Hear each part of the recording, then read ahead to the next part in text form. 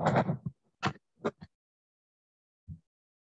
morning, everyone. Greetings to all the participants. I again welcome you today on state level webinar of climate change, a Brink concern for Mizoram, Day 2, organized by Department of Geography, Govt Champhai College.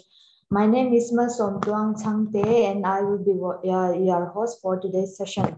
Today we'll be having two resource persons, Mizoram Assistant Professor, Department of Geography, Govt Champhai College, and Dr. Rinpuya Wangxia, Assistant Professor, Department of Geography, Govt Champhai College. Before we invite our resource person, I'd like to state a brief introduction about her. Mizoram started her teaching career at Kendriya Vidyalaya Sangathan, Champhai University, and currently teach at Govt Shangwana College. She is currently research scholar of Mizoram University. She published 8 research papers, played role of rapporteur, and presented her research output in reputed institutions like IIT and various international and national seminars. She is a member of professional bodies like the Association of Geographical Studies, AGS, Delhi, and Geography of Association of Mizoram, Mizoram. She completed her master's degree from Mizoram University and qualified teaching eligibility tests such as MTET, CTET, and NET. Her specialization is physical geography.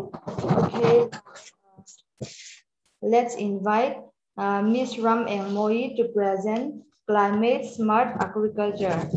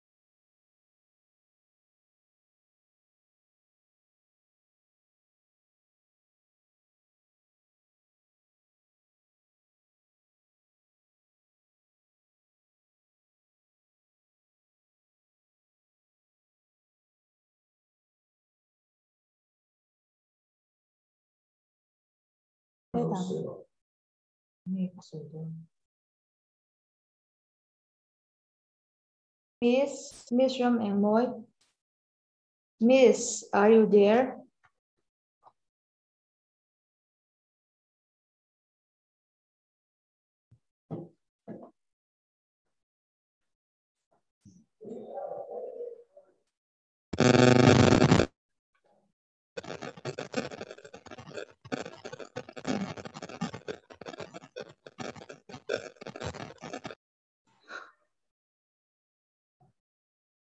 Okay. Here is she. Okay, Miss, take your time. Okay, so now can I start? Because I just joined it. My network has been crap because of power failure. So you can tell me when to start, Miss. Am I audible to you? Okay, Miss, can you hear us? Yes, I can hear you. Okay. Please take your time. So see, now I can start. So you can tell me when to start, okay? Yeah, you can. I can start, right? You are mute. You are the main host. You can start now. Okay. Then thank you so much, our warm host, for your enlightening welcome. And I would like to convey my huge respect to the inaugurator of this webinar, our Honorable Minister, TJ Lanuntluanga. And I would like to congratulate our respected principal, Mr. Pilal Mingliana, for making numerous academic sessions successful. And I am thankful to the conveners, our Kumavarte, HOD, and coordinators are Matswana. Even though I haven't met them in person, I am moved by their activity contribution to the academic circles and for all the Mizo geographers. And lastly, the organizing secretary, Sarma Rema, I am deeply grateful for you and to you for sharing me this virtual dais. So I will start the screen share. So I hope I am audible. So if there is any fluctuation regarding the sound and all, you can just tell me instantly, okay?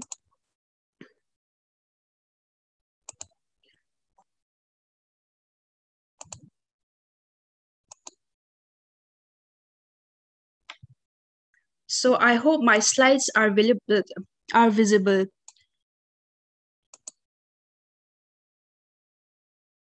Is visible? Yes, Miss, it's visible. It's visible. Okay, then thank you so much. So let me put on full screen. So good morning, one and all, dear participants and all the dignitaries. So today my talk will be on the topic of climate smart agriculture. So my name is Romeng Moi and I'm coming from Government Shangbana College. So my talk will be divided into nine section, and this typically is going to be kind of narrative of different parts of India so that extract what things we need to take as in the case of Mizoram context. So coming to my introduction, a growing population and changing diets are driving up the demands for food. Production is struggling to keep up as crop yields level off in many parts of the world. So as in the case of this, ocean health declines and even natural resources from different parts of the world, including soils, water, and biodiversity. So they are stretched dangerously, as we can see from the picture in the slides. So a 2020 report of AO states that nearly 690 million population or 8.9% of the global population are hungry, and this has stated that 60 million will be upgraded in 5 years. So the food security challenges will only become more difficult, as in the case of the world demographic scenario. So as the world will need to produce around more than 70% of the food by 2020 to feed an estimated 9 billion population. So we need to start up and we need to take initiative in terms of higher value production in agriculture. So the challenges is intensified by agricultural extreme vulnerability to climate change, and these climate change negative impacts are already feeling, and in the form of increasing temperatures, weather variability, shifting agro-ecosystem boundaries, invasive crops and pests. So sustainable investment is required in this case because farmers face many problems due to climate change, and our world also face difficulties because of the agriculture induced. So I'm going to take into consideration of the two tier studies. So see, as we can see from these slides, the problem works also in reverse, as I have mentioned just now. So it also enhance, see, agriculture product also enhance the population feeding, but in the meantime, it also create problem to the environment as well.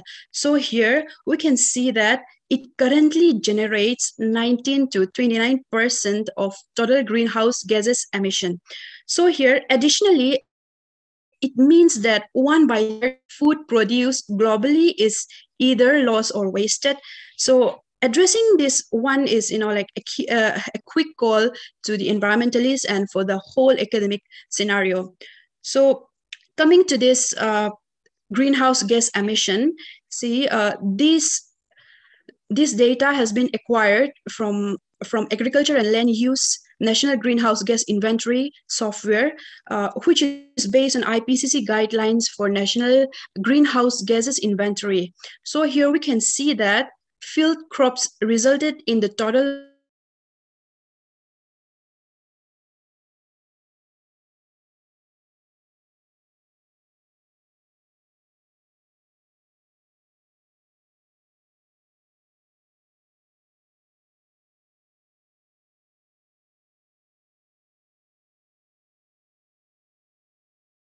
and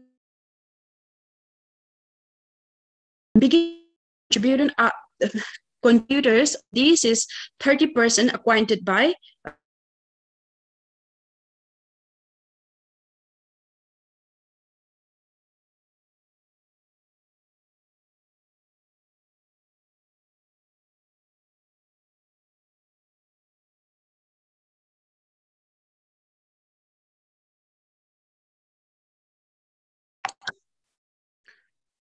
okay, let me start the screen again. I am using mobile data, so I'm so sorry for the inconveniences. There are, power fluctuation here in my area. So I'll go back to my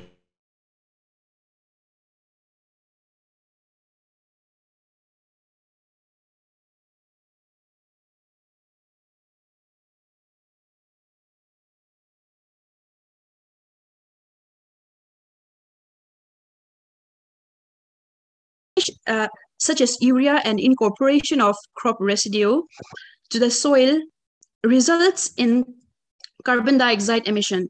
So greenhouse gases emanating from the application of synthetic fertilizers like lime and crop residue also has huge impact in the emission of greenhouse gases. So the other table which I pointed on my cursor, let me put on full screen again. So I would like to inform all the participants that if you want to see clearly about the facts and figures, you can just zoom from your phone, and or else if you use a touchscreen laptop, you can just tap it and zoom, just like the image we zoom in WhatsApp. So you can just zoom out my data and all. So let's continue. These results shows that greenhouse gases per area, I don't know why my slides is moving. Okay, per area has the optimum application of synthetic fertilizers residue. So coming to the types of crops that emits heat a lot. So here we have maize, wheat, sugarcane, and tomato. It has huge emission of greenhouse gases which are planted from the production of tomatoes. So these are the biggest contributors which we have found from crop cultivation, even in Aizawl. So this is the population trend of the world. In 1960, the whole population of globe account for 3 billion, and it doubles in 1999. And in 2014, the world population reached 7.2 billion, and it is projected to be more than 9 billion in 2050. So food security needs to be taken into consideration. So in the meantime, we are facing problems like natural resources diminishing rate, and ecosystem are also like in the decreasing trend. So in total, we have experienced global warming as well as the climate changing. So going to the climate change, see, I will not go in detail about the basics of climate change because yesterday we have heard a lot about it, so I will not go into detail. But one thing I would like to highlight is that we need to tackle global warming and climate a lot. So applications of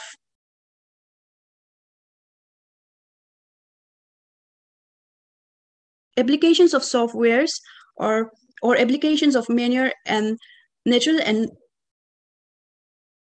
main things are required for this. So coming to our topic, climate smart agriculture. So first, climate smart agriculture helps to guide actions needed to transform. So it helps needed to transform the reorient agriculture system to effectively support the transformation, CSA aims to tackle three main objectives like sustainable increasing and productivity and incomes. So CSA is an approach for developing agriculture strategies to, excuse me, the audience. Now my power has come, so let me switch my connection to Wi-Fi.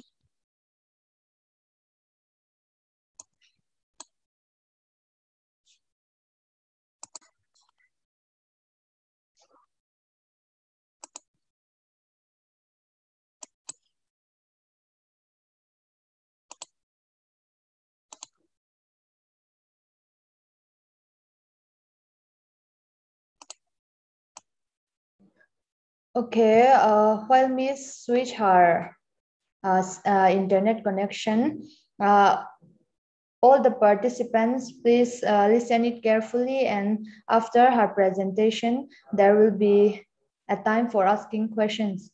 So I'd like to say that.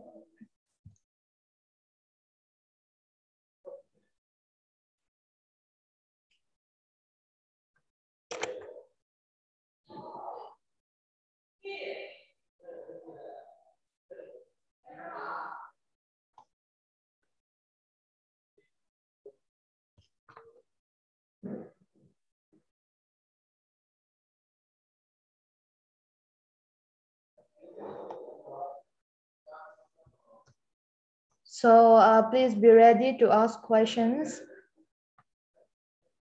after her presentation.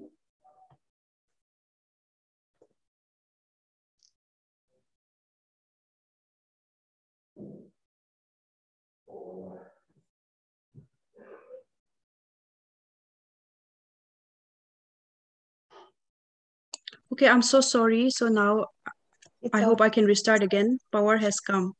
I'm so sorry for the inconvenience and line cut.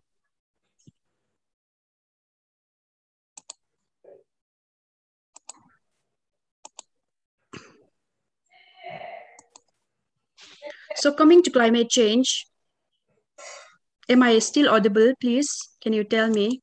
Yes, Miss. But your screen is not visible. So is it visible now? Yes, it is. Okay. So coming to the climate change again, see here, as we know that climate change is already imperiling the livelihood of farmers around the globe by exaggerating the drought, heat waves, and floods and other extreme weather events, as well as creating influx of new pests and diseases worldwide. And we have experienced 5 million smallholder farms produce for 80% of the food consumed in Asia and in sub-Saharan Africa. And it provides livelihood for more than 2 billion population. So in arid and semi-arid region of the world, like in the Middle East and all, most food insecure people like dryland agriculture is particularly vulnerable to drought. So unless their usual emission trends are altered, additional warming will increasingly devastate these vulnerable agricultural communities. So it is very simple and logic concept that food and water security and energy access already facing developing countries. Hence, developing countries also want to address change through the development framework. So we often have a problem with developing countries. So there is an urgent need for strategies that provide a triple win solution simultaneously. So let's go to the next slides. It's my cursor.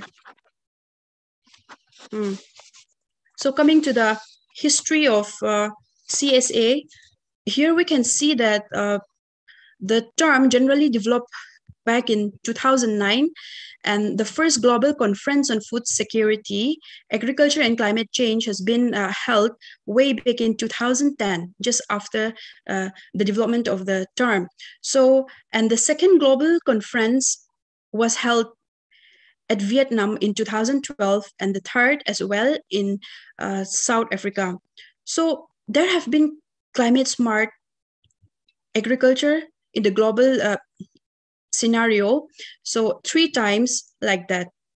So coming to the real concept of CSA, firstly, an integrated approach to developing technical policy and investment conditions are an important integrating approach. And also, what is also a new thing is the fact that the multiple challenges faced by agriculture and food systems are addressed simultaneously and holistically, which in turn helps avoid the policies and legislation for financing. So secondly, we have the CSA brings together practices, policies, and investment conditions that are not necessarily new but are used in the context of climate change, which are unfamiliar to the farmers. And it also integrates the 3 dimensions of sustainable development, like economic, as we have already mentioned in the introductory part, social and environmental, by jointly addressing food security and the climate changes. So these are the CSA concepts. So it is very simple and easy to operate in the mechanized and in the non-mechanized farm. So coming to the next slides. Okay, so these are the objectives of CSA. Generally, these objectives can be shortened by sustainability, more productivity, climate resilience, as well as the climate change reduction. So these are the 3 main simple objectives of the climate smart agriculture.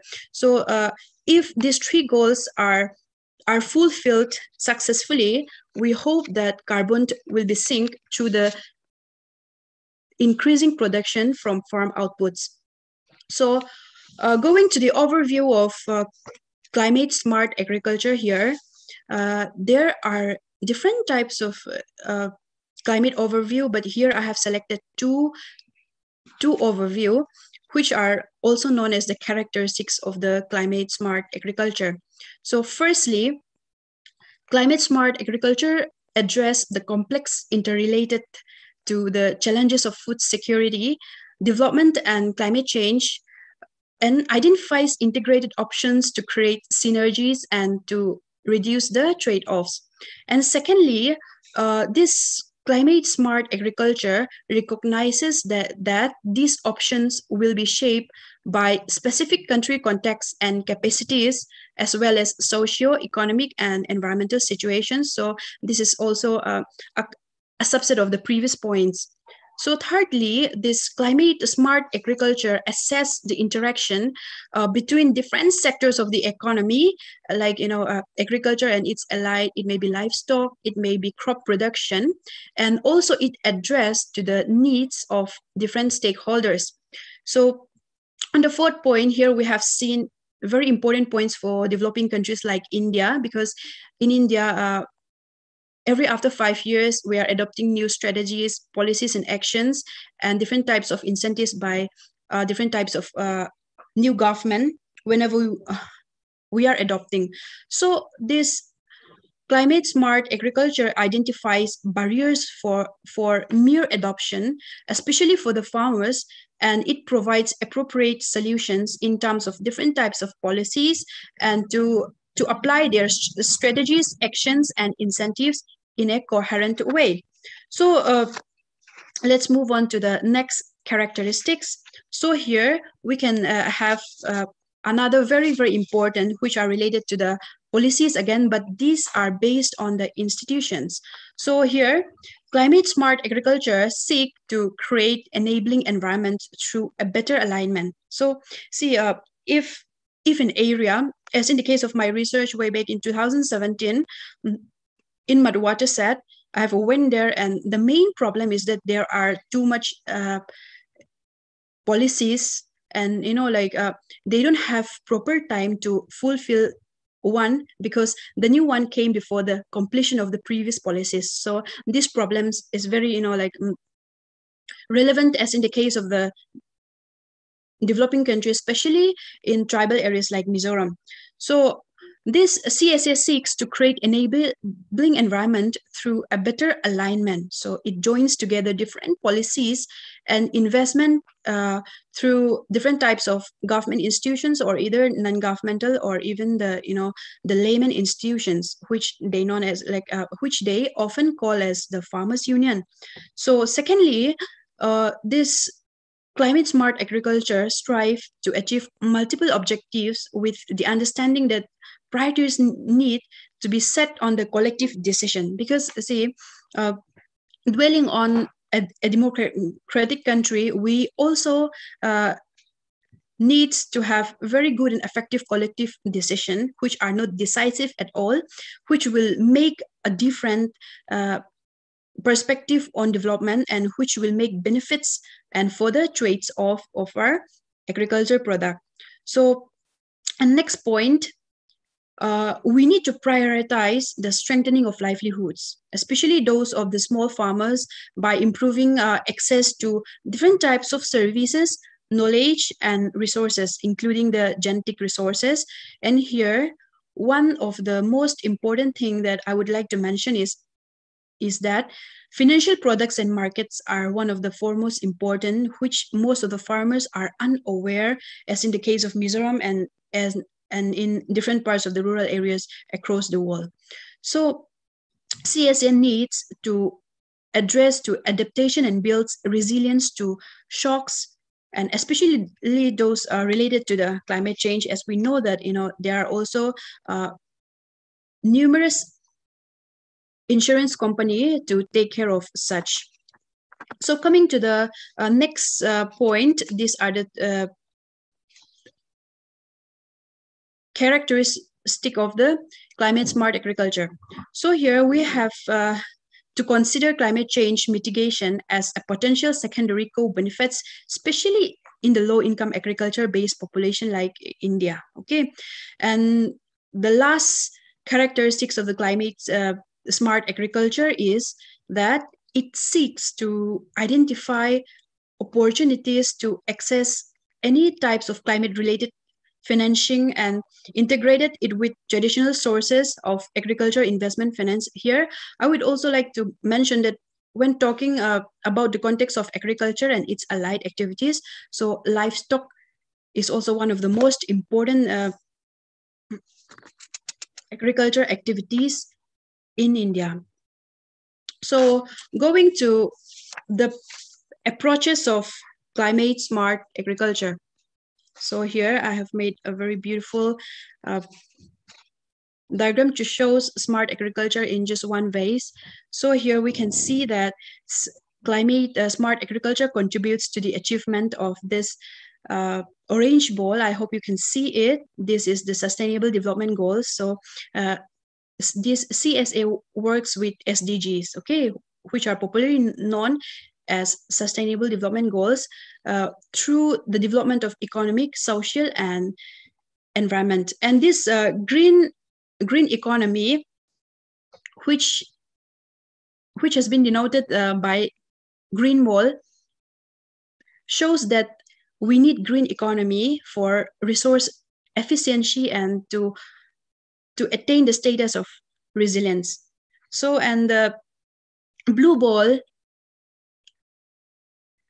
signifies the focuses on availability of dimensions for food security, like it should covers the accessibility, utilization, and stability. So these three are the key components and the approaches to study and the approaches to keep practically active to the efficacy and resilience of the climate smart agriculture.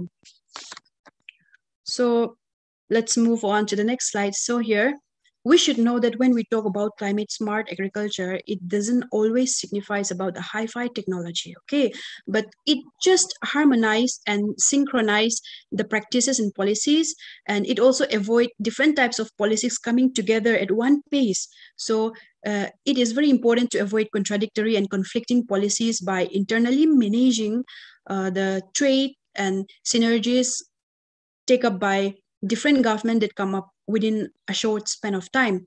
So these approaches also needs to guide the change of agriculture system to address the food scarcity and food security, which in turn leads to the climate change.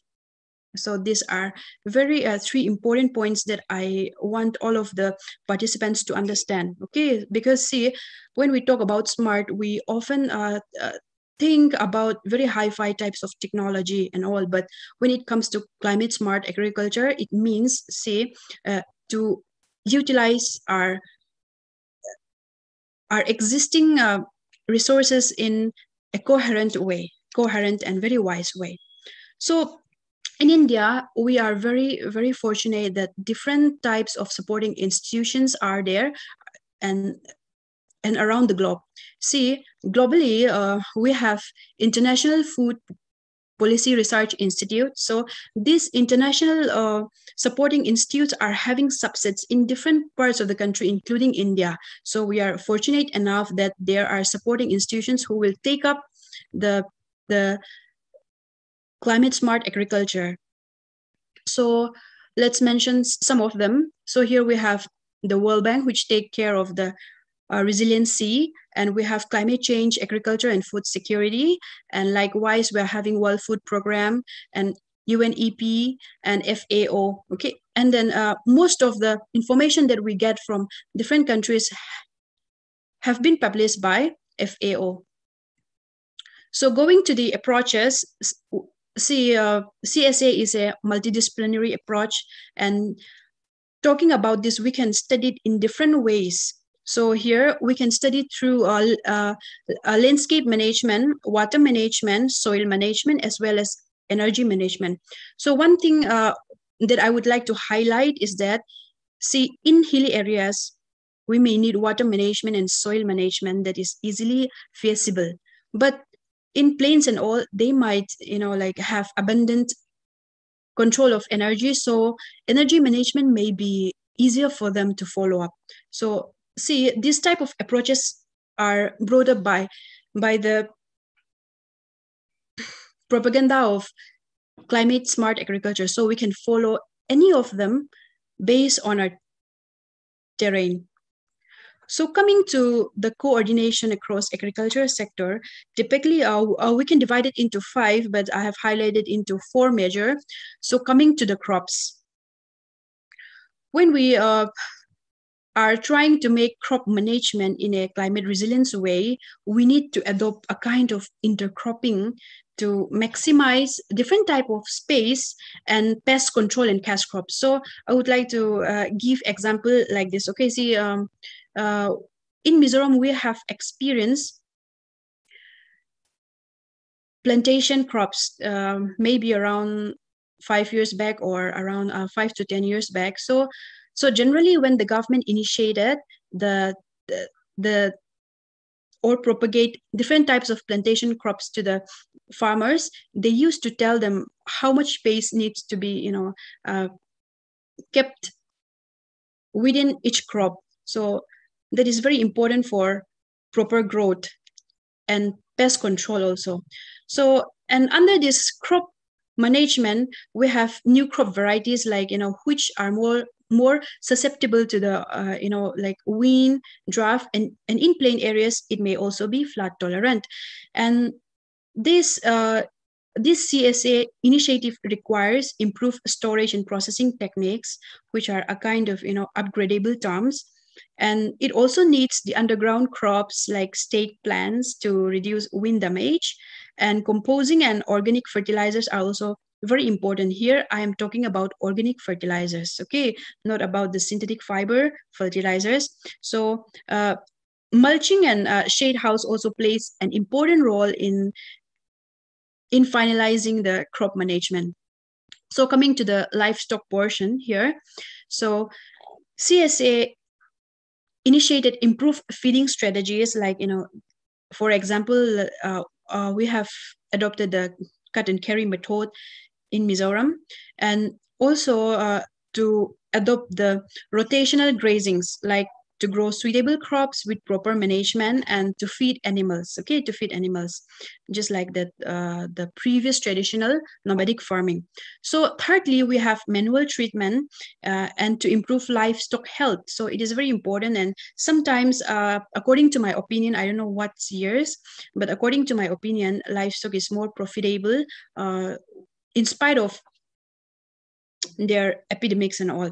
So animal husbandry improvement is one of the core standpoint of climate smart agriculture. So next, here we have soil and water. Conservation of agriculture has given a new page to soil and water management. So we can use minimum tillage. So in hilly areas, we are using contour planting. So use mounds to plants on slopes also. So we can use this grass barrier, which I have seen at mud water set at Sertib also. And I have seen it in different patches of WRC, okay, with rice cultivation across the state in Mizoram. So we also often use stone barriers, and in plain area, they are using check dams to control soil and water, and they sometimes use eyebrow terraces to plant on slopes, and also pellets, bamboos whenever it's possible. So water storage and rainwater harvesting is very, very important and very crucial for rain-fed agriculture like Mizoram. And lastly, we have agroforestry. So when we talk about agroforestry, it is a combination of agriculture and forestry in which boundary trees and windbreaks are initiated. So we need to plant nitrogen fixing trees on farms. So according to the initiative of the climate smart agriculture, nitrogen fixing trees on farms are very, very crucial for this. And multi-purpose trees like fruit trees are also used in windbreaker and even fruit orchards. So apart from this, I have one very important thing to highlight apart from this four coordination, that is integrated food energy system. So when we talk about integrated food energy system, it refers to the formulation and production of biogas, which we can harness even from human and even from the livestock. So in order to improve the stuff consumption, and we can also harness solar power and ram pumps for irrigation, and also the adoption of gravity fed irrigation system are also a very important thing in the formulation of this climate smart agriculture into action. So coming to the roles of institutions, when we talk about institutions here, it refers to three main things like financial, government supports, and the research centers, including colleges and universities. So let's dive deeper into these points. So the first point is producing and sharing technical knowledge. So under this, there are institutions that provides and share information, like I have already mentioned the international institution in the previous slides, that help people translate the information into knowledge. So circulation of knowledge is very important, as we know that since time immemorial, knowledge is a driving force of innovation. So secondly, we have providing financial services. So here it talks mainly about the credit management and access to markets. So these institutions are generally organizations. It may be government or non-government banks. It may be commercial banks as well. So this institutional arrangement should provide a kind of credit to the farmer so that they could practice climate smart agriculture. So under this, we have credit, and we have insurance, we have crop insurance, even like pig insurance also are there under the livestock, and cattle insurance are also there, and social safety nets needs to be conserved, and payments of rewards for environmental services are a crucial role of institution. So next, here we have supporting the coordination of collaborative action. So see, human beings are cooperative in nature. So we also need this institutional arrangement to facilitate the coordination across organizations and different types of sectors. So we need to work together in a society, and through a bank, through network, and through interpersonal, through intergovernmental. So these networks have played a role of knowledge sharing platforms and credit sharing platforms. So it is very important, as in the case of developing countries especially. So coming to the next slides, services to farmers. So this is one of the practical things that we need to know. So in Tamil Nadu, they already practice these types of weather forecasts and investigation of the leaf color chart. So under this weather information, we have current weather forecast and seasonal forecast and long-term climate trends. These things they just can harness and they just can get from their own smartphone if smartphone are accessible to them. So, and another available options that they have are a kind of handheld smart technologies. Okay, handheld. And one thing I would like to highlight is that in nitrogen fixation area of Tamil Nadu, they are government are distributing so much smart technologies which really help the layman or the farmers, to measure how much carbon emission do they emit in their own particular field. So that is a very interesting thing that I really wish that we could have in Mizoram as well. And then let's move on to the objectives of various farmers to gather the needs of the CSA.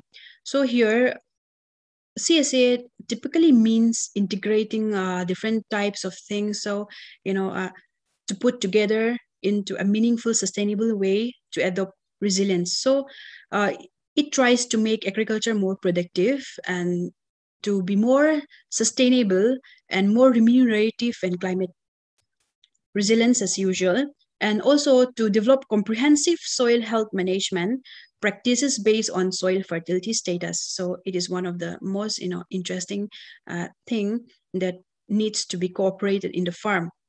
So it also tries to optimize utilization of water resources through efficient water management, and also it tries to conserve on farm resources through appropriate resource conservation technologies. So in the absence of technologies, we can just have a kind of organic and as well as a kind of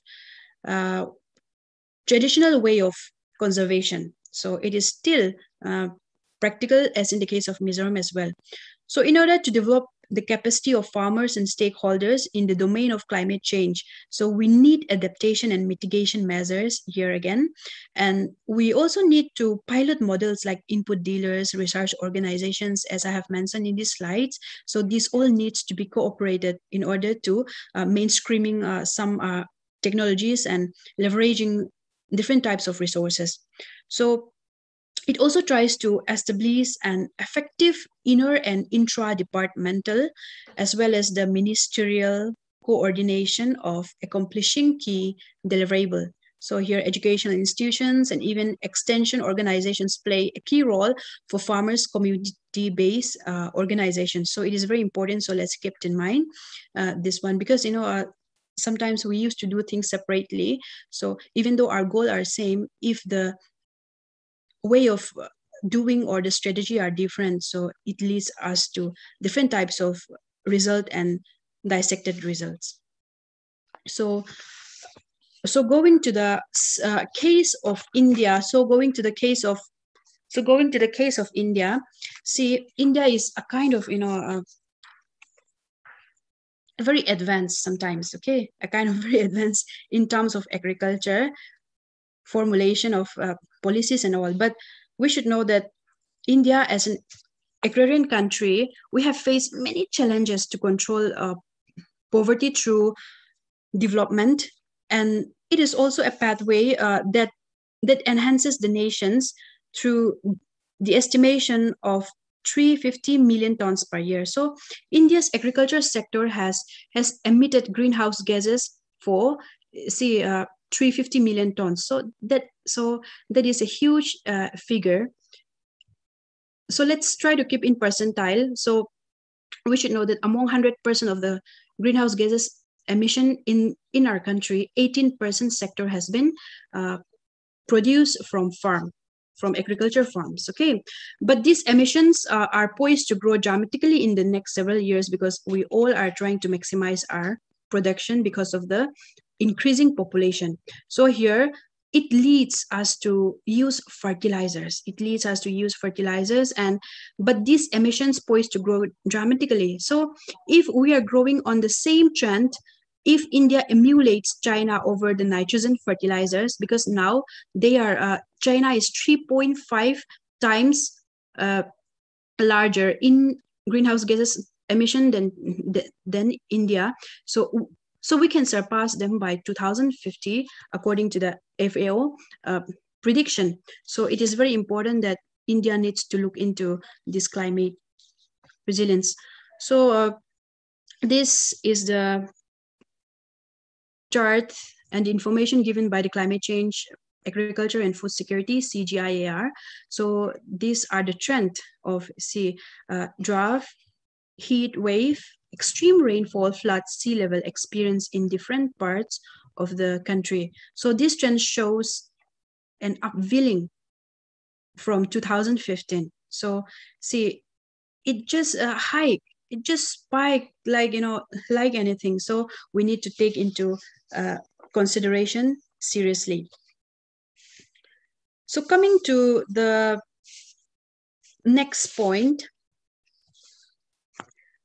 we are very fortunate that India has launched different types of VKVK and SMS advisory in different parts of the state, excluding Mizoram. Okay, excluding Mizoram still, but in Mizoram they have field visit by the agriculture practitioners and from the rural development projects. We have focus project, this and that. Okay, so we have certain kind of projects. So what we can do in Aizawl or in different parts of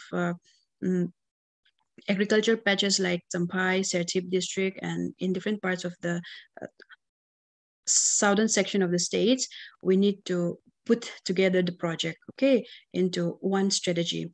And we have community ratio weather forecasting and hiring agriculture implements as well. So here we have very important thing that are applicable in all states. We have NICRA in India. So here NICRA stands for National Innovations on Climate Resilience Agriculture. So here NICRA has different types of objectives, like it tries to enhance resilience in Indian agriculture, including the crop, livestock, and fisheries to climatic variability and to combat our climate change. So it also tries to demonstrate site-specific technology packages on farmers' field to cope with current climatic variability. And also it enhances to the capacity of scientific farmers and other stakeholders in climate resilience, agricultural research, and also to put awareness to the farmers as well. So how many minutes do I have? Okay, I think I am running out of time, so let me skip some of the slides. Miss, it's okay. Take your time. See, I got lots of slides, so let me skip some of it. Please take your time. Don't be hurt. Thank you so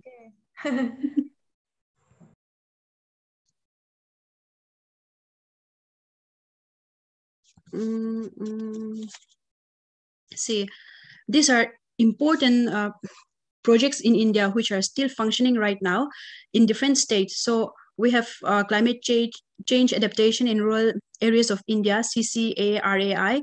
So in the states of MP, Rajasthan, and all, and we have adopted climate smart villages, which is the subset of climate smart agriculture in the state of Haryana, Bihar, Punjab, and Maharashtra. And we have CCA, climate change adaptation in major parts of the agricultural harnessing states like Maharashtra, MP, Rajasthan, Telangana, AP, and all. So I will not go into detail. So one of the most successful project that I would like to highlight is the last one. Okay, here we have ACCUWA. So this act as a strategies and plans to action and promoting the adoption of climate change in urbanizing watersheds. So here in Tamil Nadu, it is very successful. Okay, coming to the Mizoram scenario, I think I should skip all this. Okay. Okay, coming to Northeast India. Okay, only one slide to Northeast India, then I'll move to Mizoram. As CSA is a kind of new thing, that's why I would like to introduce more detail on that. That's why I'm taking a longer time. So in Northeast India, agriculture is a key player, as we all know. So India as a mainstay of most of the people in northeastern region. However, environmental factors and climate change influence the production and productivity, as we know and experience. So all the existing agriculture crops and some important practices in Northeast region needs to be assessed with specific references, because if we don't have any types of good data, we cannot give a proper solution to it. So however, the existing stakeholders in the implementation of CSA combines with mitigation and adaptation of climate change results to propose of suitable strategies to accelerate. So coming to finally to Mizoram. So when we talk about Mizoram, we have different types of challenges, which I will go into a quick mode. So climate change have serious consequences since 1998, as we have observed. And it caused consequences on the abundance and diversity of insects. So it is very, life-threatening for the farmers, and the extent of losses due to insect pests, which will impact both food security and crop production since the last 2 decades. And pest outbreaks occur more frequently than than the earlier times. So this extended the periods of drought, so late monsoon followed by heavy rainfall. So some of the composition that we have known are cowrie AI and all, maize, they are the worst suffer among the crops. Okay, and coming to liming, the priorities, okay, the priorities and challenges. So when we talk about liming, any agri lime such as slake lime, quick lime, also sustain to kill pests, and then they are used, and the requirement is very high. So normally in other parts of India, they use 10 tons per hectare, okay, and which is difficult to buy for poor farmers. So furrow applications of lime is recommended by applying to achieve climate smart agriculture. And secondly, we have nutrient management. So under this nutrient management, soil test results with proper recommendations are required for better soil fertility. So the productivity of rice under wet rice cultivation is around 3.30 according to the Mizoram Academic Survey. So here, just by that figure, we can understand that real-time nutrient management, such as the use of color charts, are important so that laymen can know the knowledge of the necessity. So next we have a minimum tillage, use of crop residues, and integrated farming system. So let me highlight this integrated farming system, IFS. So when we talk about integrated farming, it means most of the farmers are marginal farmers, as in the case of Mizoram. So integrating systems such as livestock, agriculture, and horticulture, crops, and fishery can be most promising, and it's very wise. So they don't have any types of zero profit season for them. So coming to the nutrient management, I have already talked. Actually, it's 50 minutes. Okay. Let me go into a quick mode. So see, let's have a view of this rice. This is the minor diseases reported from Champhai Valley. Okay, and this is a street rot of rice, and they are also correlated with early winter and high rainfall during the pinnacle formation. So while warming temperatures inhabit the pathogens of growth in other areas, so these types of problem arises. So transboundary plant diseases are suspected at the present value of Champhai of Mizoram, and they share, and they are very vulnerable because they share long porous boundary with our neighboring country Myanmar. So these blasts are very serious disease in Champhai agrarian circle. So rice blast disease results from the interaction between a virulent isolate of this pathogen. So a susceptible genotype in the presence of favorable ambient conditions are there. So we can see, if you can zoom from your devices, you will be able to see that there is a blackening of stem at water level, if you can see. So if you have a close-up view, or if you can zoom in, you can see the infected stem at Zautlang Champhai district, Mizoram. Okay, and coming to the conclusion, CSA brings together the practices and policies of institutions, as I have already told you, and if implementations are taken into consideration, farmers will possess low level of climate change. So we need to tell them the knowledge of the traditional methods which might mitigate the impact of climate change. So this is a very important thing that I need to highlight it, and extension functionaries are also required at large scale. So, and these are the strategies which I have prepared, which I thought it will be feasible for the climate smart agriculture practices in Mizoram. So to introduce integrated farming, mulching, water management, which are done by a minor irrigation. But see, this minor irrigation department doesn't cover every wet rice cultivation or every zoomland. So we can use the natural gravity system of water management, which are abundantly found in the internet, YouTube and all. So we can use shade house, and we can have composting contour, crop diversity, rainwater harvesting. As we know, it's it's the lifeline of our agriculture. And here I would like to stress more on point number 8. See, if we can plant nitrogen fixing trees in and around, or as a lining on the corner of our rice fixation or rice area, or in any other types of our zoomland, it will be very beneficial. So I hope this will have good impact, and it is very easily followable, so we can just follow.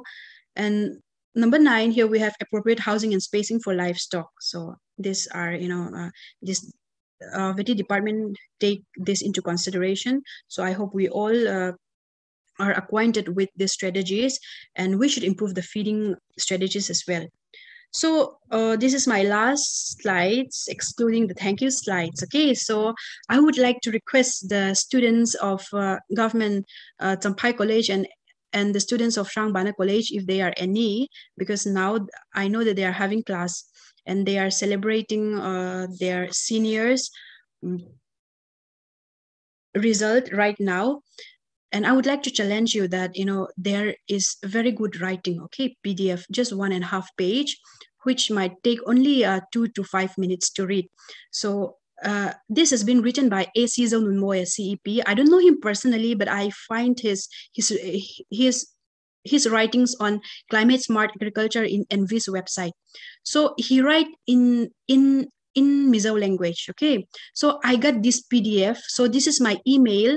So if you can email me, I will send you this PDF file so that you can forward to your contacts who are engaged in agriculture and its allied activities. So see, this is only around 400 words, I guess so, 1.5 page. It may not be,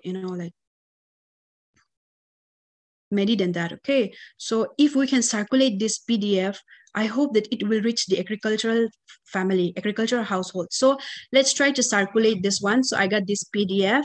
So if you are interested, okay, and I want you to be interested in this circulation, so you can just mail me and I will send you directly, and then let's circulate to different parts of the farmland so that we can make change and we can make climate smart happen. So let's make this this auspicious state level webinar on climate change lively and be active, and let's make it into function. So thank you so much, and so I will give back the platform to our wonderful host. Thank you so much. Thank you, Miss, for your great presentation, beautiful presentation. And we are also very glad to have you here with us. So if anyone from the participants have any questions, please unmute yourself, and Miss is ready to answer your questions.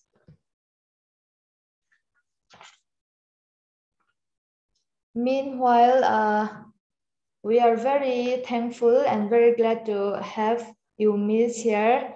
And also, your presentation was very resourceful, very informative. And also, it will help us for our further studies and teaching. So, I request all the participants to mail Miss Rameng Moi so that we can circulate what she has said about that PDF file. So if anyone want to ask questions, even in Mizo trong po khan azot he veka misi ein ring reng ani ti kha shaila azot do kha chu lawin an mute zel ula zo na kha zot he ani.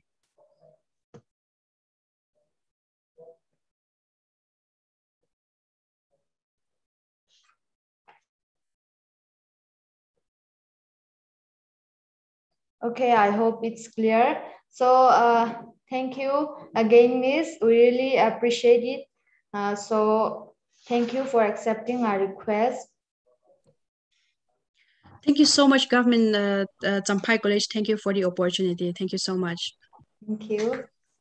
Okay, we are moving to our next resource person.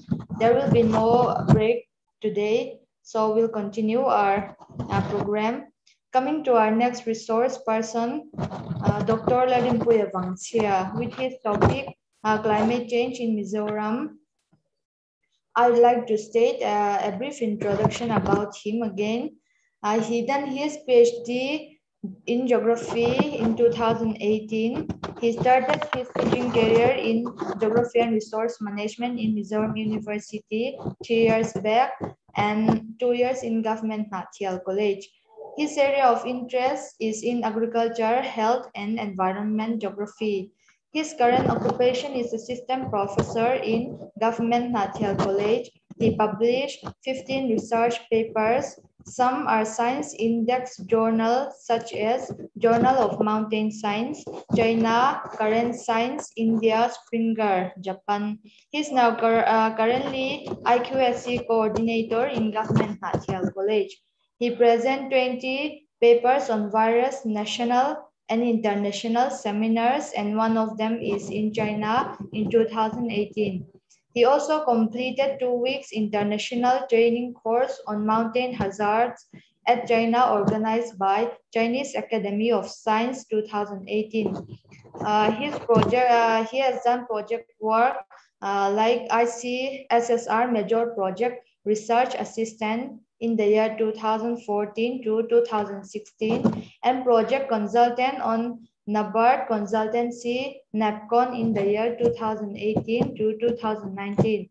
His ongoing project is quality analyst at Project Simbal, APYE sponsored international project 2021. He is also facilitator at Asia Pacific Youth Exchange APYE India 2020. Okay, are you there, sir? Okay, we'll invite Dr. Ladimpuya Vangchia to present his topic, climate change in Mizoram. And also, I request all the participants to listen it carefully. And if we have any queries, we can ask him after his presentation. So, sir, take your time.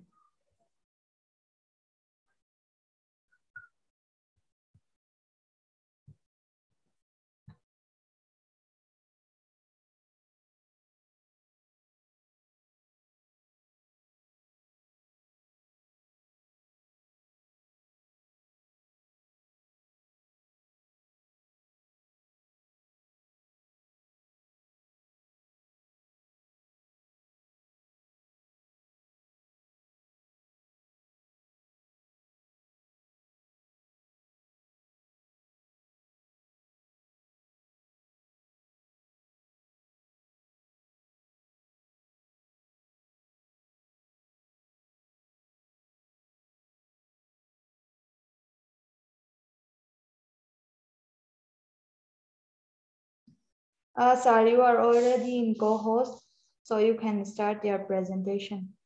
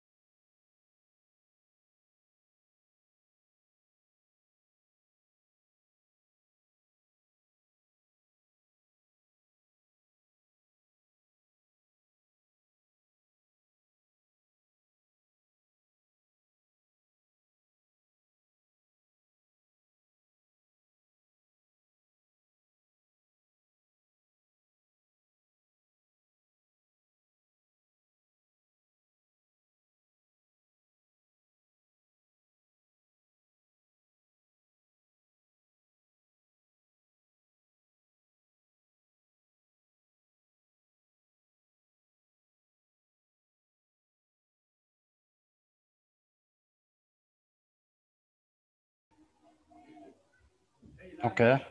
Uh, Thank you, Miss, for your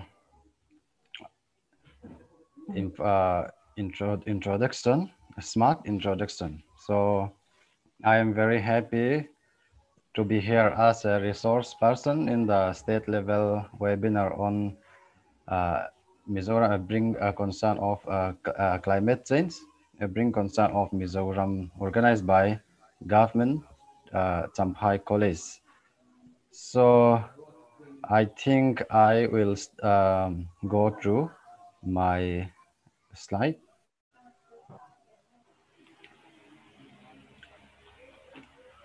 And my topic today, my topic is climate change in agriculture in Mizoram.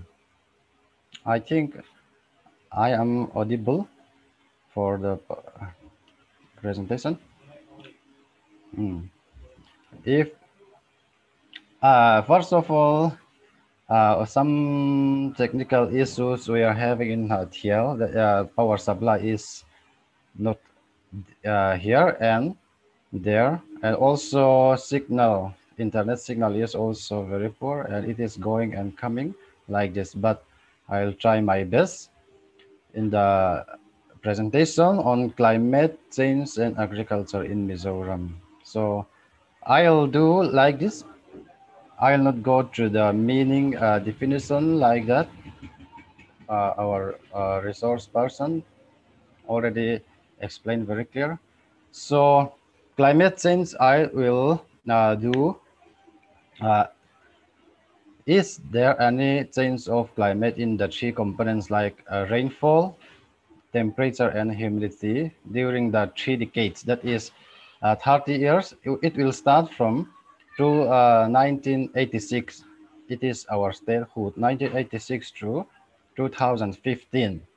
Firstly, and secondly, I will go through productivity, crop productivity of the state, uh, 1999 to 2019. That is the next subject. And afterward, I'll compare climate change and agriculture productivity of some major crops.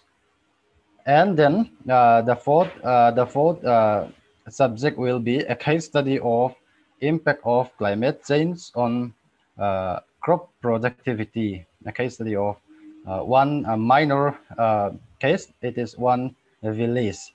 So first of all, this is the annual average rainfall during the 30 years. That is 2000. 1986 to 2015. So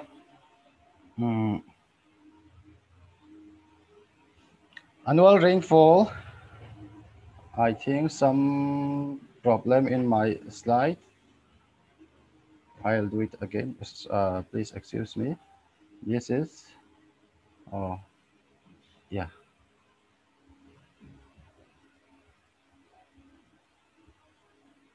Okay. Uh, my,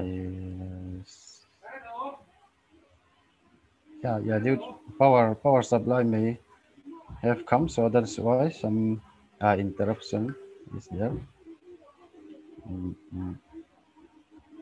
I think it.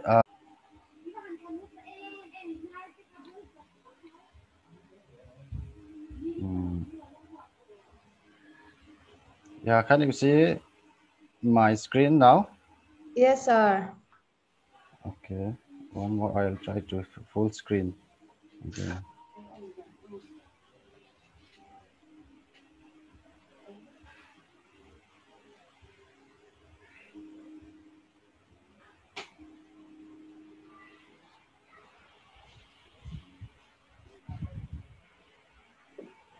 My full screen is pause. So we can see it. It's visible. Wait, please. I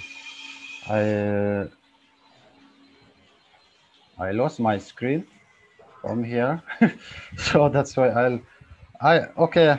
Okay, take your time, sir. Okay, no problem.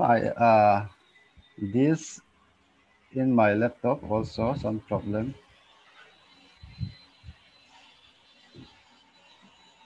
I'll carry on. Okay, now can you see? I'll not go in full screen. Yes, sir. Yeah. Okay. Thank you. So this is the one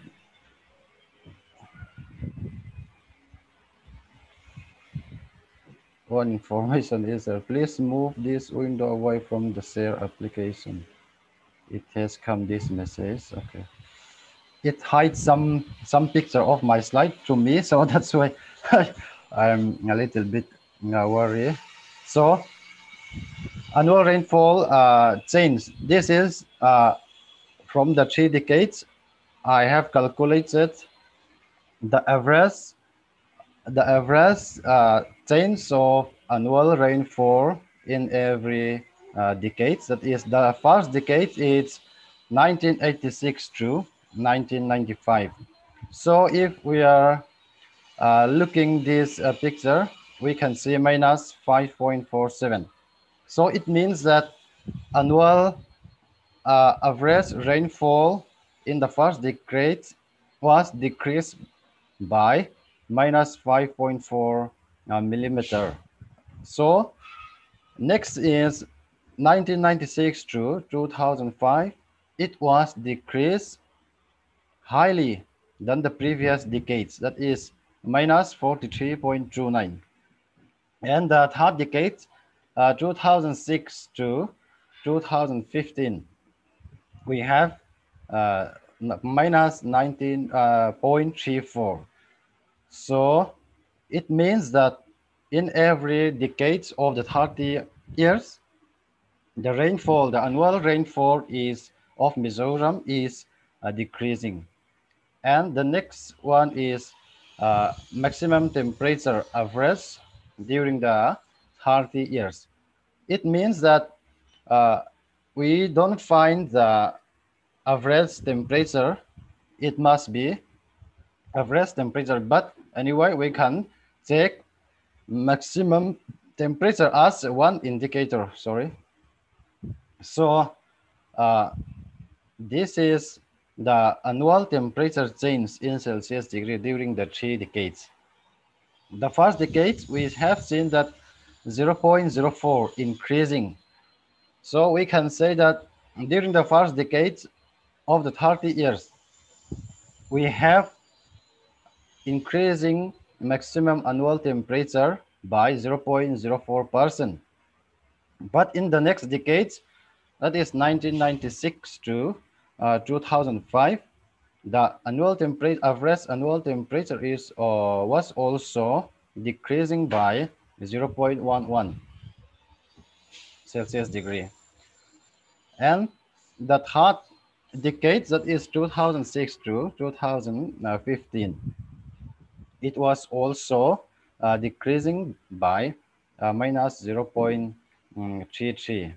So next we'll go through average annual humidity of the same 30 years. We can see that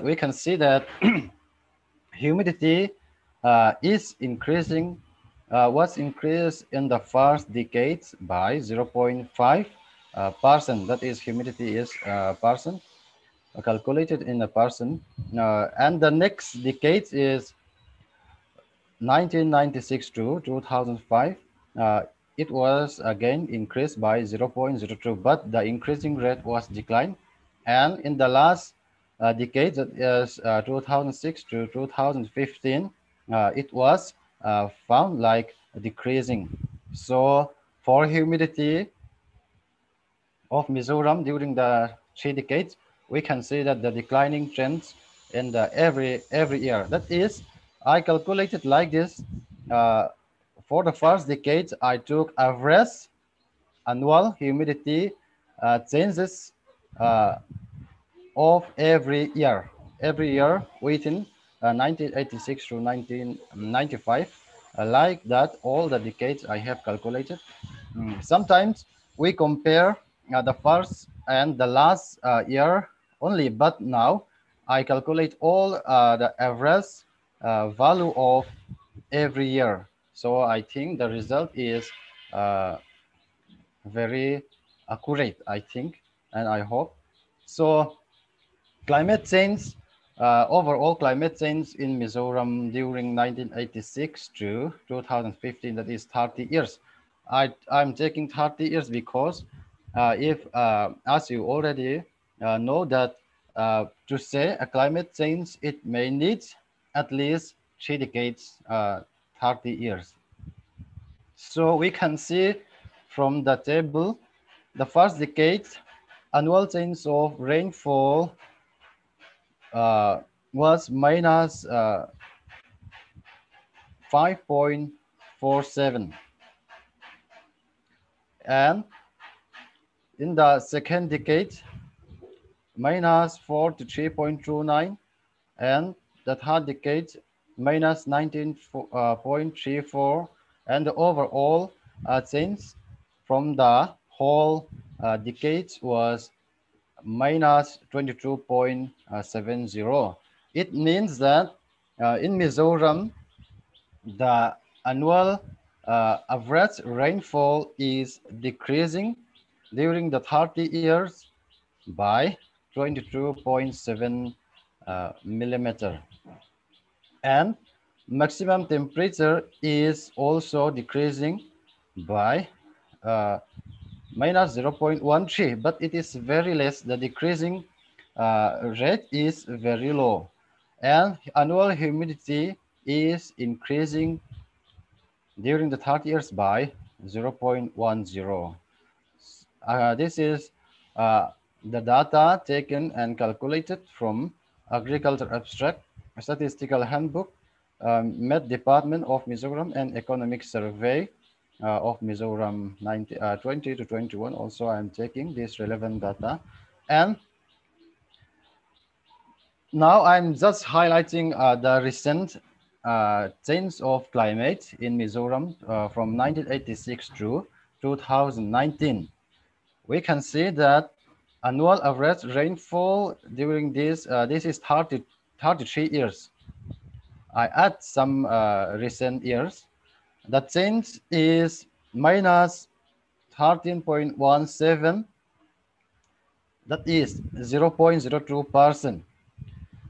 For the 32 years, including the recent years, rainfall, average annual rainfall is decreasing by 0.02%, and temperature is decreasing by 0.01 Celsius, that is 0.0015%.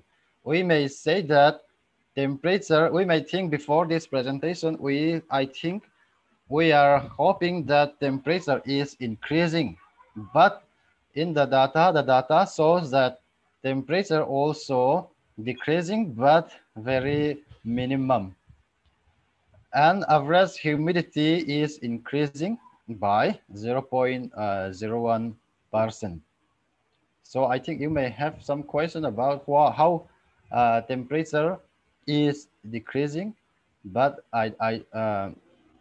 yeah, we may discuss later on. And yeah, this is as I said that by comparing the 1 year and the first year and the last year.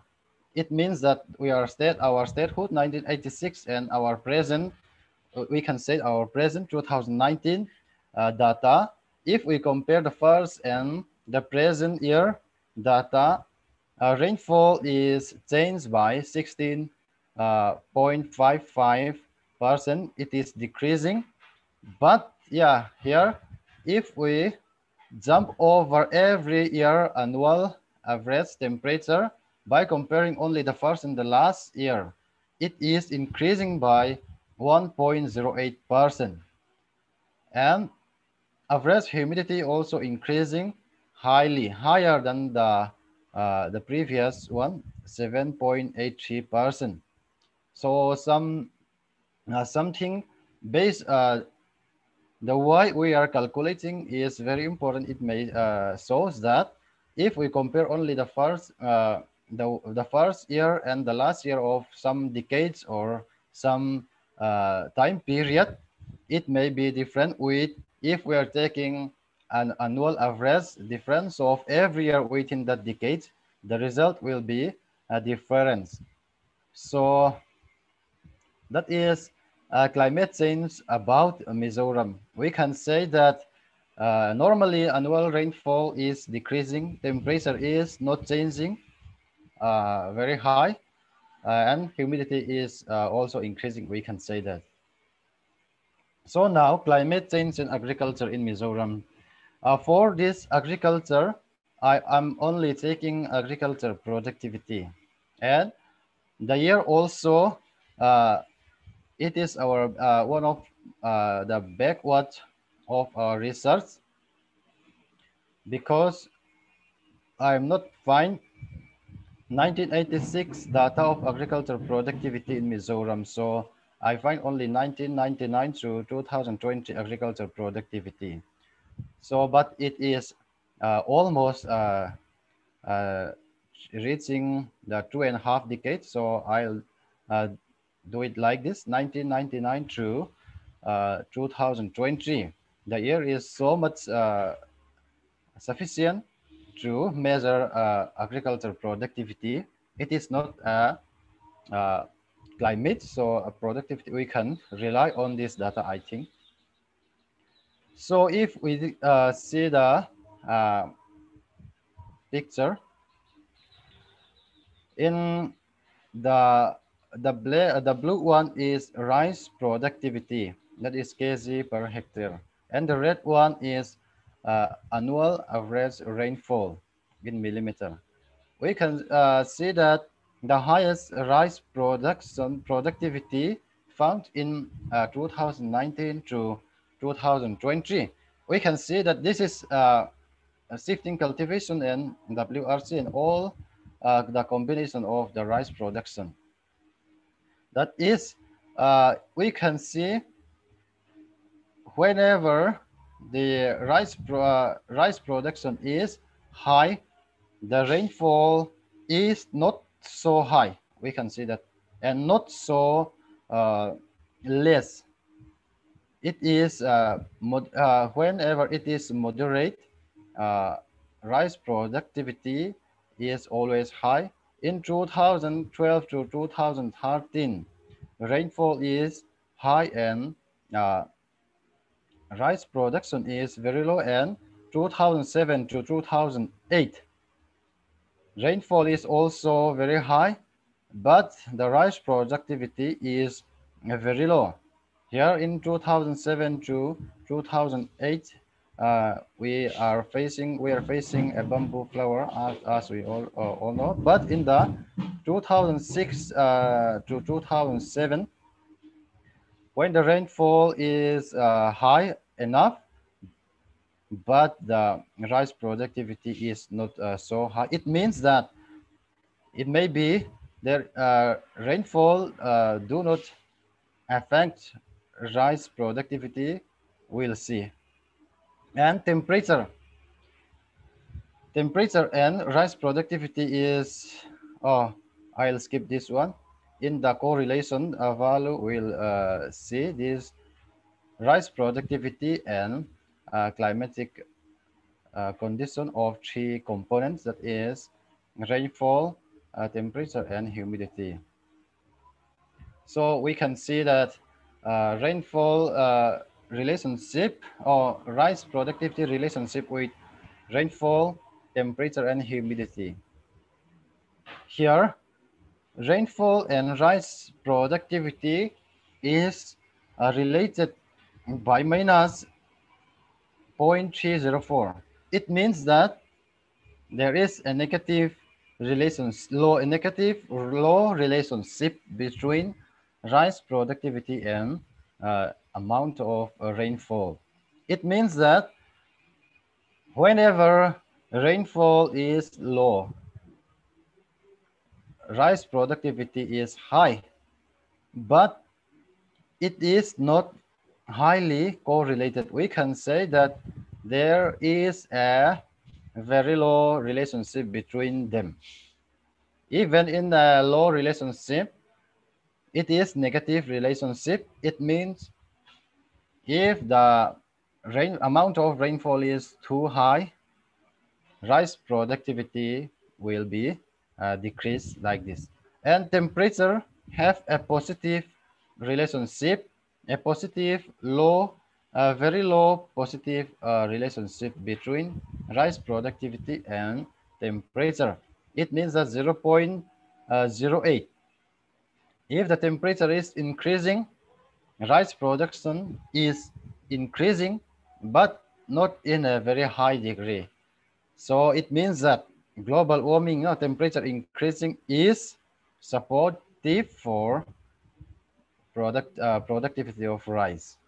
And then humidity. Here also a low positive relationship. We have find 0.259. Like in the temperature, humidity supports rice productivity in Mizoram 1919 to 2020. And now, I'm going through some major agricultural crops. The first one was rice, and now maize productivity and climate condition.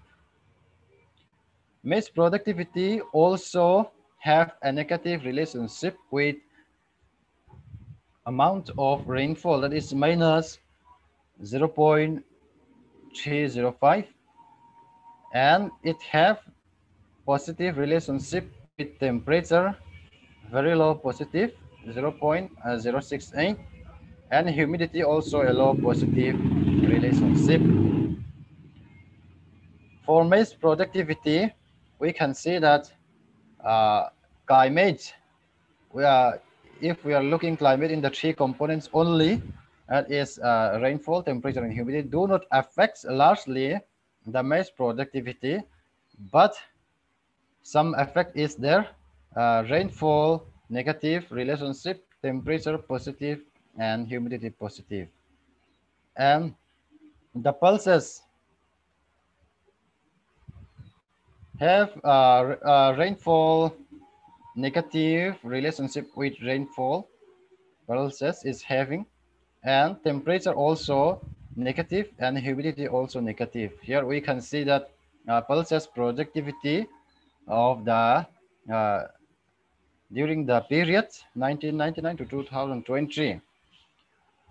It may rainfall, whenever the rainfall is less, pulse productivity is increasing, temperature and humidity and so on. So it means for pulses, rainfall, temperature, and humidity is too high in Mizoram during the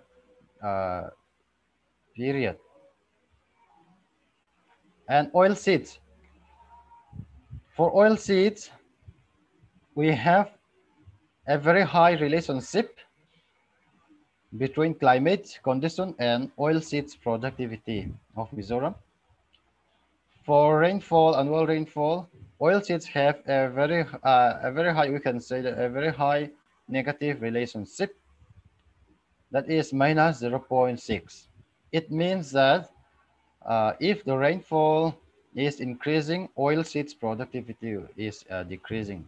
And again, into temperature, a high negative relationship minus 0.5, and humidity a low negative relationship. And potato, for potato we have a low negative relationship with a climatic condition with rainfall, and a low positive relationship with temperature, and a very low negative relationship with humidity. So productivity change. How the productivity was changed every year within 1999 to 2020. That is, as I have mentioned, that I calculate all the year difference within this period of time, and I took average and I calculate the change in average. So the productivity change we considered for rice, the productivity was changed by increasing way, that is 0.15%, and maize was also increased by 0.15%, and pulses was decreased by 0.13%. Oilseeds was increased by 0.09%. Sugarcane was increased by 1.02, and potato was increased by 0.62. So some think we are saying that agriculture productivity is low in Mizoram, but it is still most of the major agriculture crops have showing the increasing patterns, but it is not so high. Productivity is need to be improved.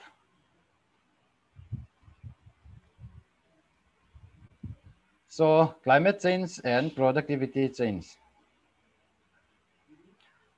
We just compare the climate change of that 1999 to 2020 and the productivity change of the same year. It is the relationship value, the correlation value, R value, we can say that. So rise and rainfall during this period is related with minus 0.42, and rise and temperature positive 0.07, and humidity minus 0.18. And maize have a high negative relationship with rainfall, low negative relationship with temperature, and low negative relationship with humidity. And pulses have a low relationship with rainfall, temperature, and humidity. For oil seeds, we can see a high negative relationship with rainfall, low negative relationship with temperature, and a low relationship with humidity negatively. Sugarcane, we have a very low negative relationship with rainfall, low positive relationship with temperature, and very low positive relationship with humidity. For sugarcane, a low negative relationship with rainfall, and low positive relationship with temperature and humidity.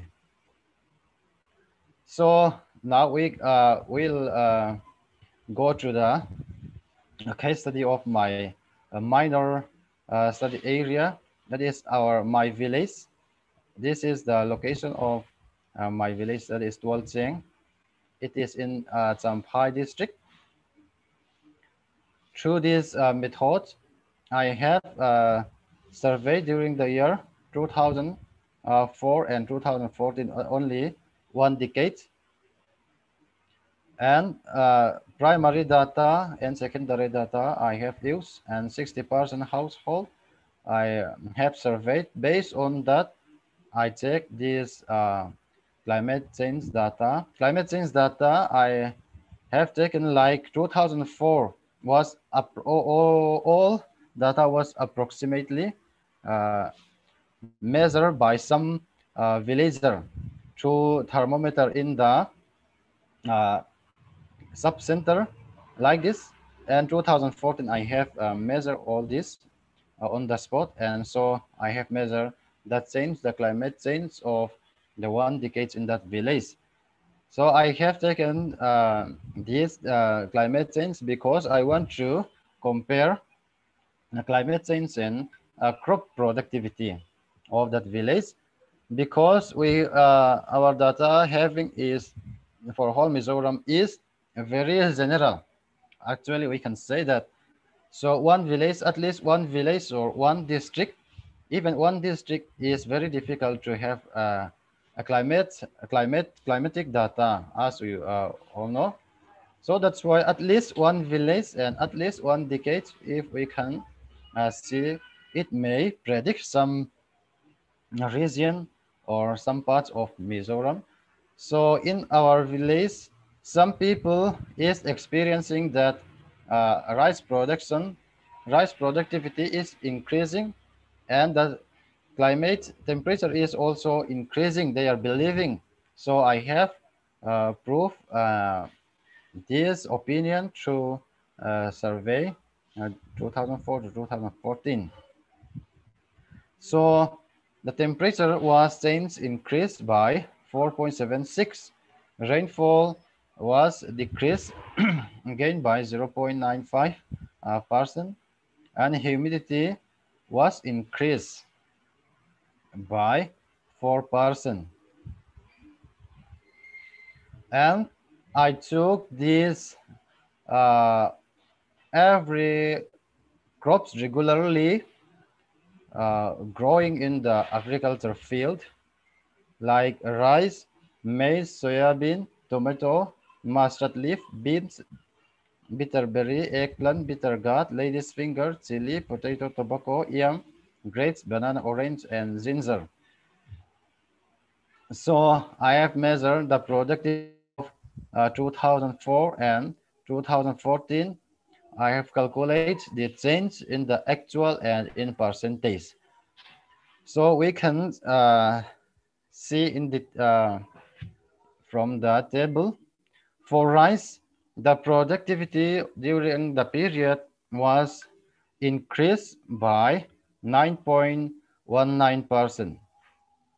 Maize was also increased by 83.05%.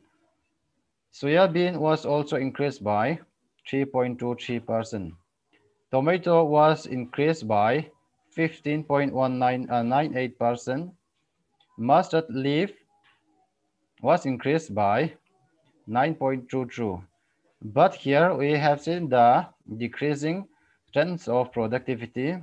For beans, productivity was decreased by 7.96%, bitterberry 3.09%, eggplant 6.87%. For bitter gourd, it was increased by 4.76%, lady's finger 0.43%. Chili is very highly increased, that is 66.67% productivity. Okay, that is not the actual production, it is a productivity, that is production per hectare, kg per hectare. Potato was increased by 8.09%, tobacco by 8.50, yam by 5.88, and grapes. So yeah, in our village, grapes was during that times, grape was one of the big major fruits growing in the village. So it was increased by 100%, and banana was increased by 6.54%.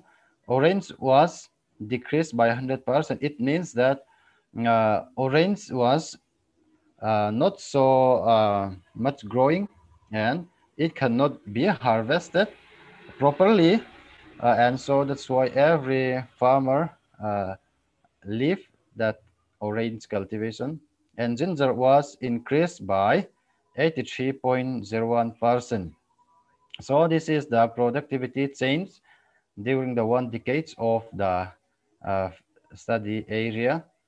And productivity change, we can see that from the figure.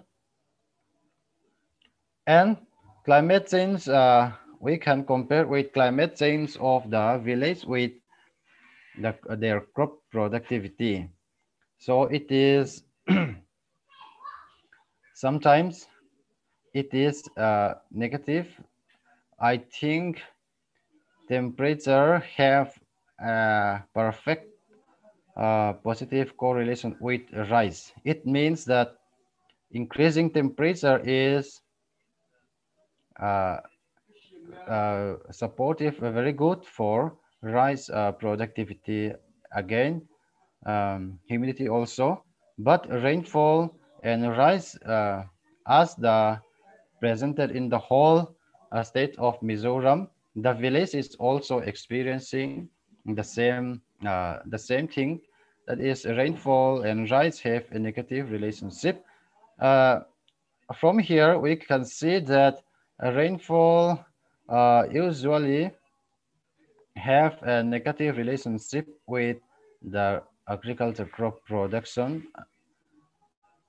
but here we have a positive relationship with beans, eggplant, bitterberry, and here banana. Only beside this, all that agriculture crops have a negative relationship with rainfall. It means that our rainfall, annual rainfall is too much uh, for attaining a high productivity of crops. And temperature, I think we are uh, complaining about the temperature, the global warming in Mizoram, but from the village we can see is that temperature increasing is we can say a blessing, or yeah, it is a uh, positive condition which help agriculture productivity. If we think agriculture productivity only, then global warming is very supportive for us. And humidity also, humidity is always having a positive relationship with these major agriculture crops in the village. Uh, so that's why increasing humidity is good for uh, agriculture productivity. So we can say that from that point, climate change means that rainfall, temperature, and humidity uh, change is good in a one way. That is, warming up of the environment is uh, good for helping for crop production. Huge amount of rainfall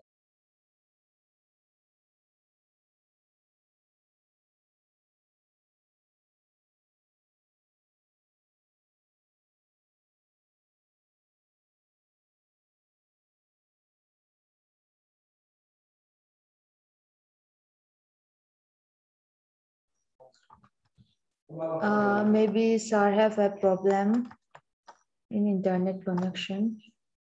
Okay, he's here again.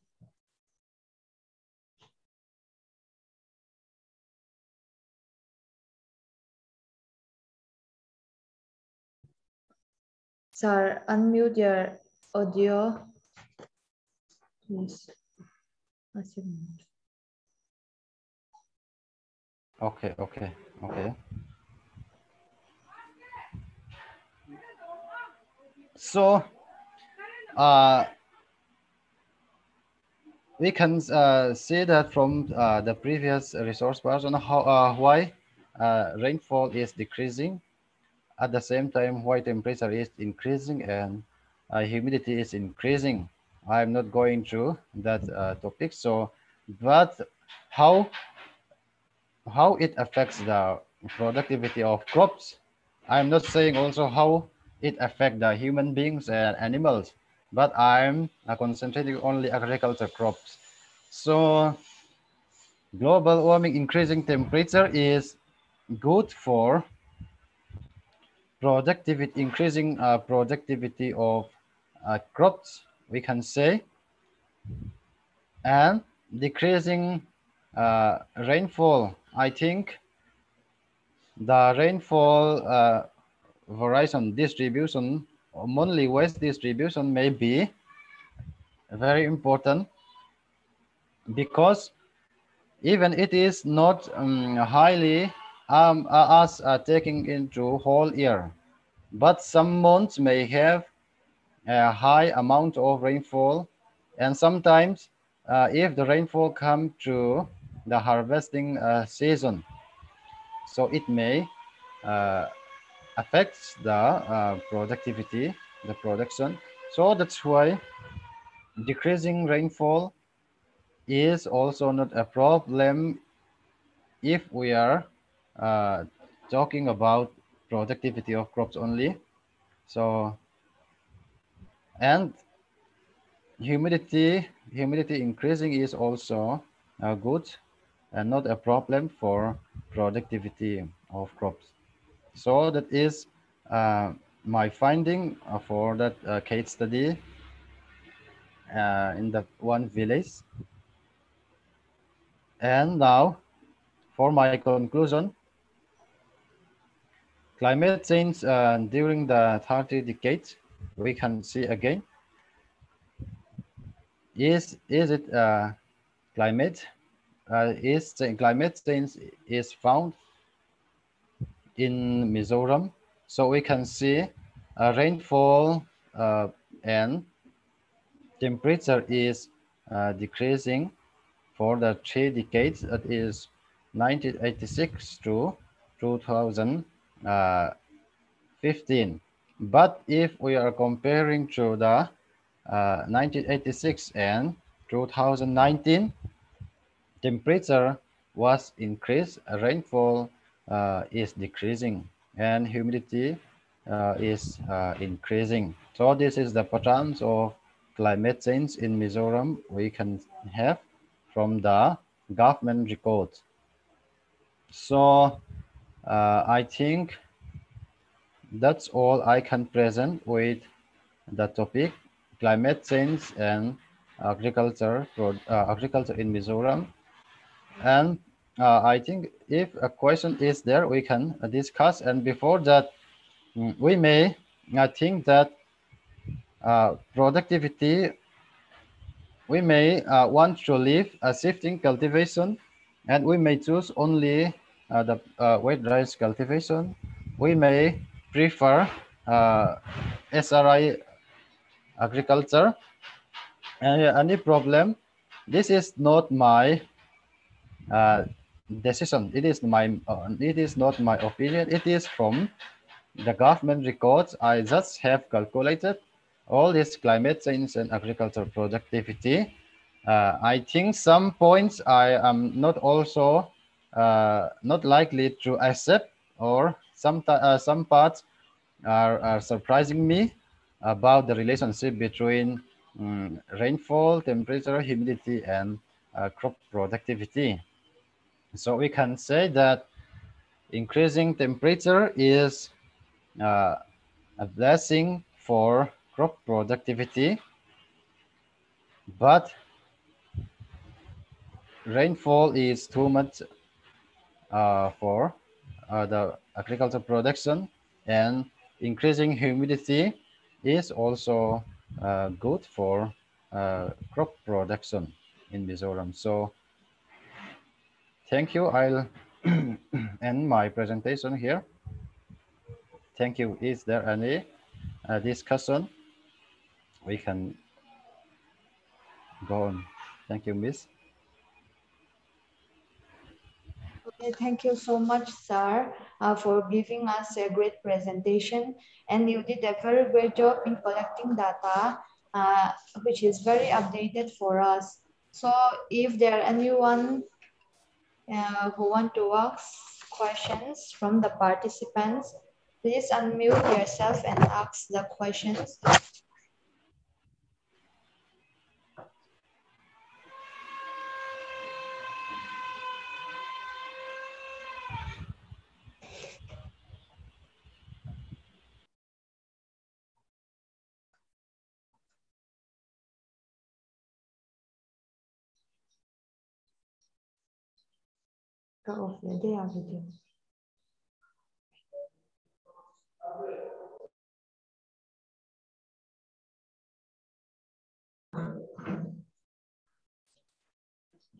Okay, I hope it's all clear about climate change in Mizoram.